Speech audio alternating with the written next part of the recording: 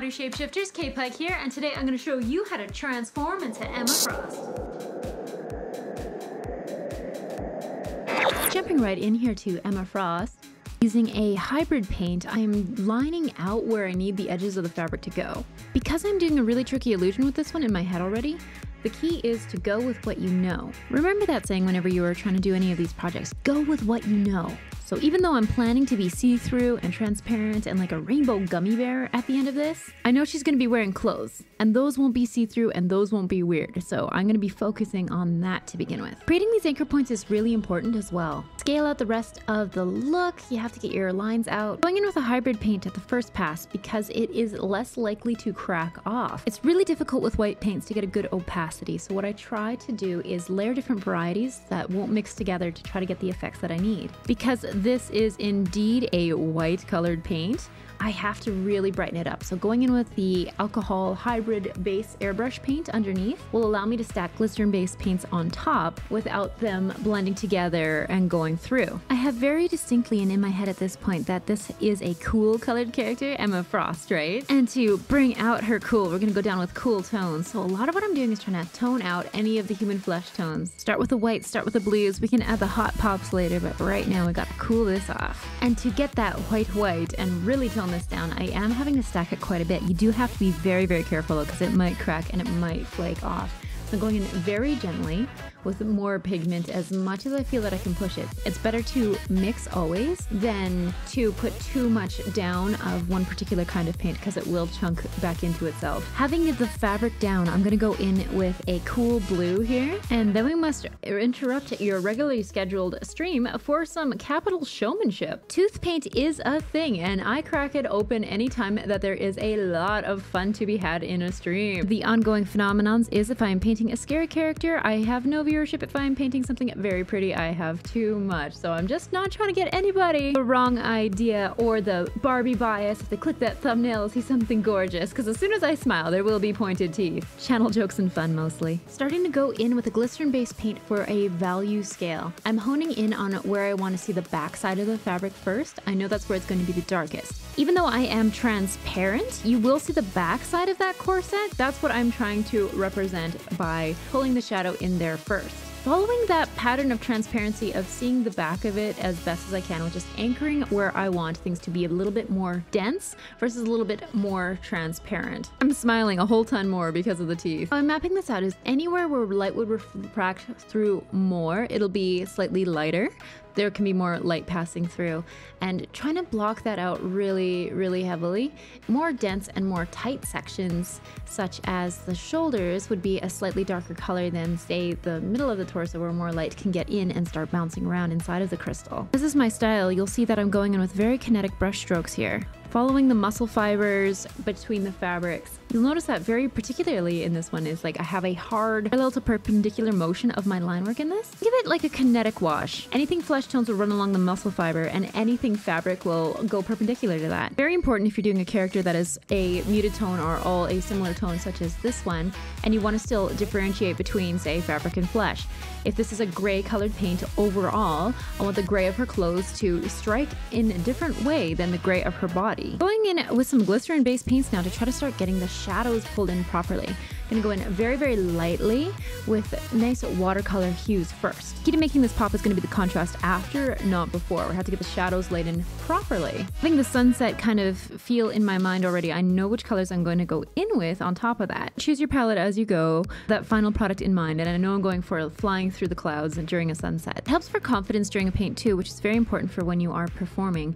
I know that going in with this yolky gold will be the sun that's reflecting off of me. It won't look out of place because I know the set that I'm putting her in. Tends to dazzle people actually. If you are streaming, just plan what you have ahead of time. Often do with my contrast lines, I am chasing the color with a little bit of very, very thick global white. This stuff is like white out. I never do big swaths in this kind of pigment, but it's great for details and dots. Because I'm doing crystalline, like a lacquered, very shiny, glossy finish, I know that I have to have really, really fine, refine, and contrast lines. Really crank up the specular value with really popping contrast, but I can't put too many because it's a very soft watercolor paint. So selectively running through on just the most edgy edges, very bright pin lights of white will get that effect. Once my contrast is anchored in, I feel more comfortable tracing in the shadows. Remember, it's a lot easier to go from lighter to darker than darker to lighter. I would always recommend to try to lay down your lights first and then go in with your darks. You learn these lessons the hard way, trust me.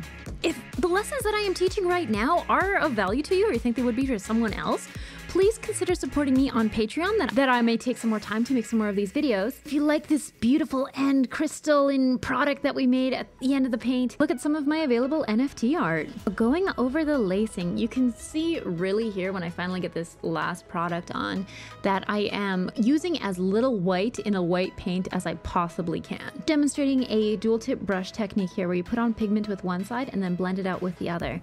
This is as close to real makeup effects that I get. Typically we'll never on canvas blend, especially when you're trying to do a cool comic fill stylized as if you were digital artifact. Blending only happens if you're trying to do something very, very soft, for the sake of keeping colors consistent throughout the paint.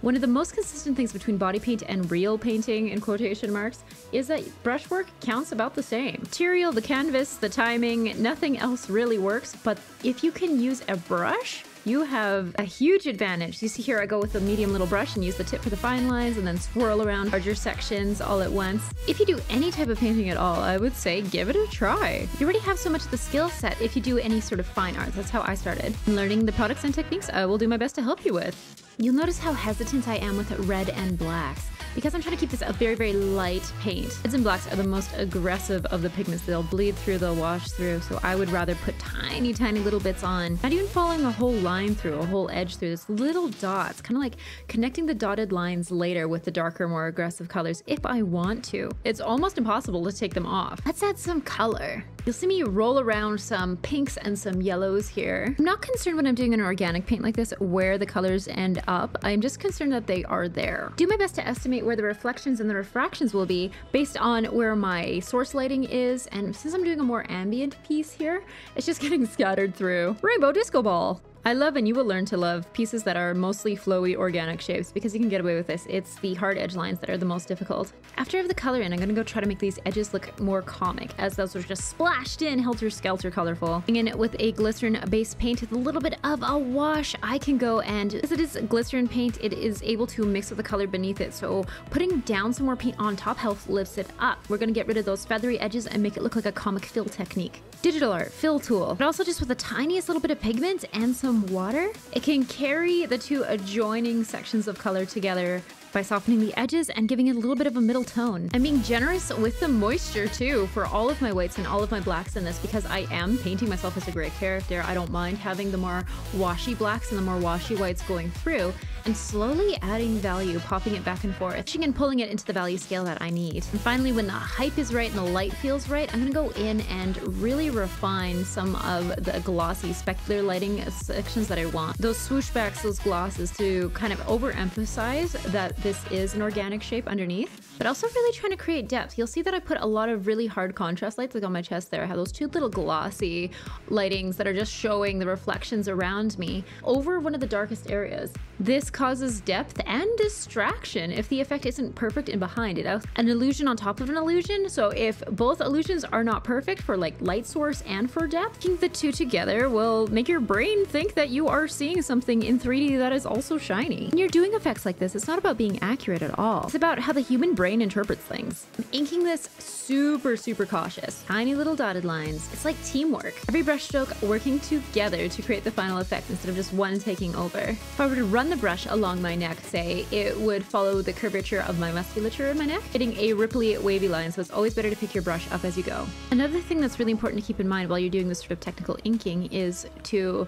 keep the thinking out of inking. As long as you're not putting too much down, your lines do not have to be perfect. Teamwork fabric strategy, again, you can go and add more shadows after or chase colors in and out just a little bit to refine your lines to make them look straight. I used to get stuck so long on just getting the one perfect crisp edge. Then I realized that just adding more lines around them would make it go so much faster. On the fabrics in Emma, you can see that I'm going in a little less heavy-handed with my inks as normal. She is white, she is gray, all these pastel colors. The hard contrast won't suit this build very well. Just a couple of abstract comic-style wrinkles around the elbows or where you would imagine fabric falling and rumpling. More than enough for when you're doing a light pastel piece. Finishing details are always kind of where you put your signatures. It would not be a KayPike piece that was glossy if it did not have gratuitous lens flares. Also, I add a lot of polish because I feel super oily when I'm wearing paint. That extra sparkle, that extra dazzle, that extra little bit of highlights. Technical, this beautiful, this dazzling, let's do it!